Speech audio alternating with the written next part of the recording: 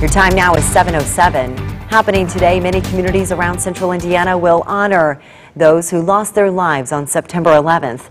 The video here shows the 9/11 memorial downtown, which is made up of the beams from the Twin Towers. 21 years ago today, 2 planes hit the Twin Towers in New York City. A 3rd plane hit the Pentagon, and a 4th was taken down in Pennsylvania.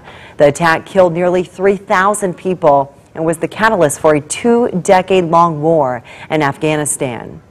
Also today, from sunrise to sunset, Governor Holcomb is directing all flags to be flown at half-staff in remembrance of the victims who lost their lives on this day.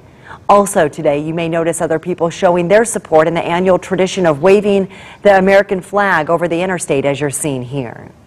Now, there's quite a few events taking place today, like at the Indianapolis International Airport this morning. Starting at 8:40 this morning, the airport will host its annual Patriots Day ceremony. This will take place in the Civic Plaza, where a piece of the World Trade Center steel recovered from Ground Zero will be on display throughout the day. We'll also have a preview of that event coming up in our next half hour.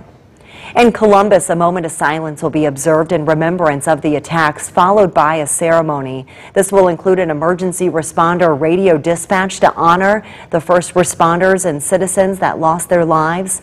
Members of the Columbus Fire and Police Department's Color Guard will take place in the ceremony. The Columbus Fire Department will also be hosting a blood drive with the goal of collecting 30 blood products. This is taking place at Columbus City Hall. Blood drives, it will begin at 8 a.m., then the moment of silence at 8:46 this morning.